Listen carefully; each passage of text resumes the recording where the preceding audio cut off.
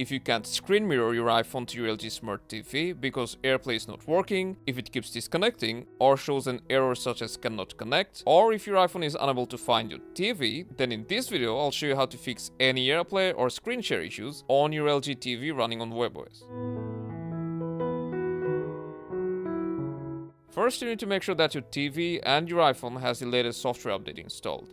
Then for AirPlay to work, first we need to turn it on our LG TV. For that we need to go to Home Dashboard. You can just scroll down on your home screen, or you can open the source button and then go to Home Dashboard from there. Now here's our AirPlay, and as you can see it's grayed out, which means it's turned off. So we'll press OK to open it, and then we'll simply tap on AirPlay, and as you can see that it's now turned on.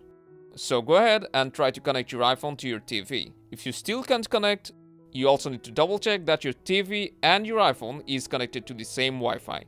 And you need to keep them close so that it doesn't disconnect or lag.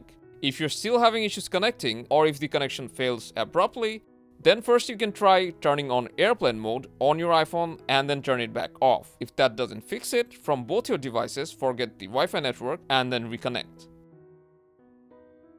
Now, if your iPhone is still unable to find your LG TV on the devices list, then restarting both the devices is a very effective way to fix this. So we'll go ahead and restart our iPhone and also our TV. There's another settings on your iPhone that you can check to fix this. So on your iPhone, open Settings, go to General, and then go to AirPlay and Handoff. Make sure that automatically AirPlay is set to automatic.